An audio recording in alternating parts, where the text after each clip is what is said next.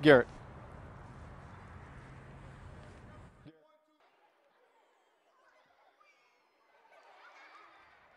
New at 5, the Harlem Globetrotters in green country. A player from the world-famous basketball team spoke to students in Tulsa today at Sequoia Elementary. Handles Franklin showed off some of his moves and talked to kids about bullying.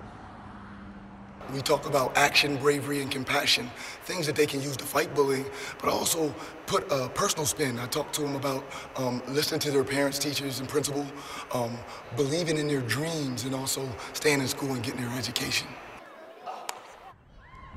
The Globetrotters' 2015 World Tour comes to the BOK Center this Friday and Sunday.